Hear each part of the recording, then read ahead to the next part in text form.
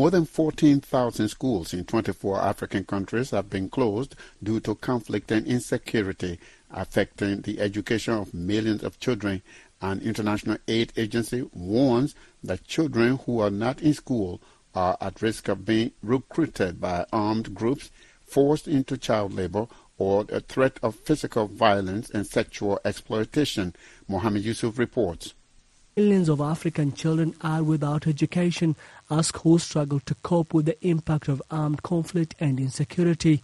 The Norwegian Refugee Council says that as of June 2024, more than 14,300 schools were closed in 24 African countries. Countries with the most closures were Burkina Faso, the Democratic Republic of Congo, Cameroon, Chad, Nigeria and Niger. Christelle Ihe works with the NRC's Western Central Africa office. We have now more than 14,000 schools that have been forced to close because of violence, and this has an impact on an estimated number of 2.8 million children.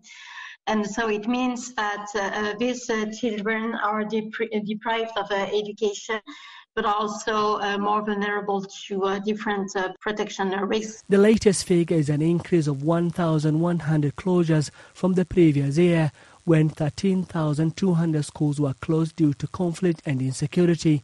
Aid agencies say the lack of instruction makes it easy for the armed groups to recruit children, disrupting their education and further decreasing their chances of ever attending classes. The lack of schooling also makes children vulnerable to violence and exploitation, perpetuating a cycle of poverty and instability. In some countries, conflict has nearly overwhelmed the education system.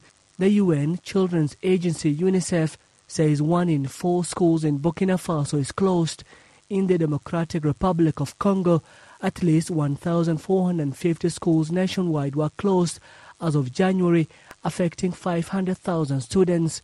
47-year-old Risasi Mwinyi Patience, a Congolese refugee living in Uganda, and 2 children were among those affected by school closures in the DR Congo.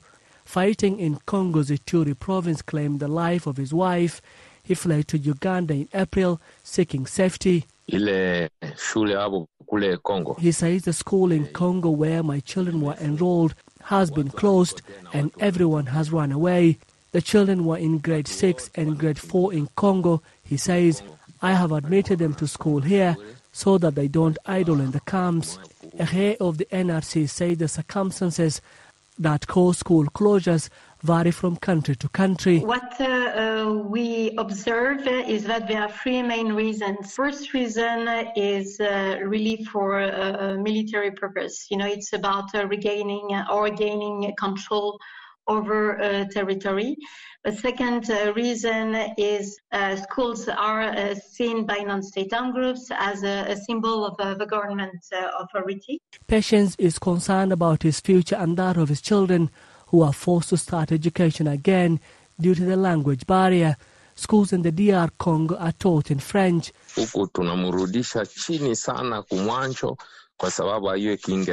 says here, my children have to restart their education because they don't know English.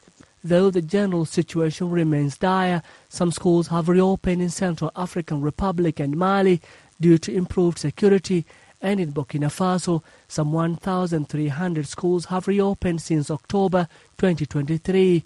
The Oslo-based agency calls on the international community, governments and warring parties to protect education by ending attacks on schools and ensuring the safety of learners and teachers. Mohammed Yusuf, VOA News. Guinea Bisau's President Umaro Sissoco Embalo said on Thursday he would not run for a second term in elections in November.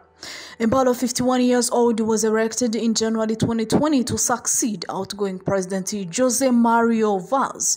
He defeated runner-up Domingos Perilla with 54% of the vote and would have been eligible for another term in office. The unexpected announcement could trigger a power vacuum and heighten political instability in the Coplon country of around 2 million people.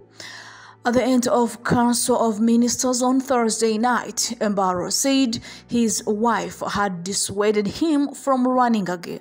He said his successor would not be Perilla nor two other opposition politicians, Braina Kamara and Nuno Gomes, without elaborating further or naming a successor.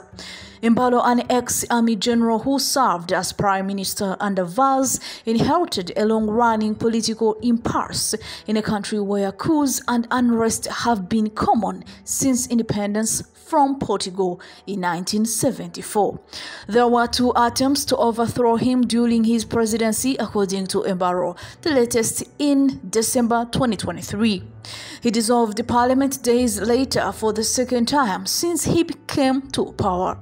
Legislative elections that followed after the first time Embalo dissolved parliament in May 2022 quashed his plans to push through a constitutional change that would have allowed him to consolidate power by ridding the country of its semi-presidential system.